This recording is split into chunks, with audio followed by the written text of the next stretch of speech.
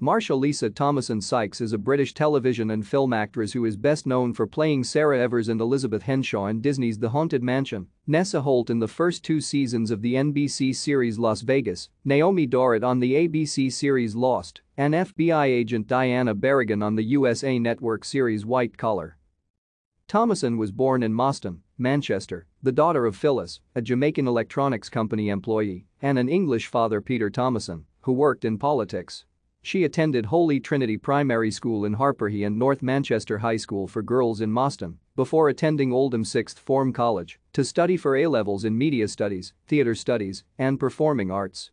Thomason attended the Manchester Metropolitan University, receiving a Bachelor of Arts degree in English.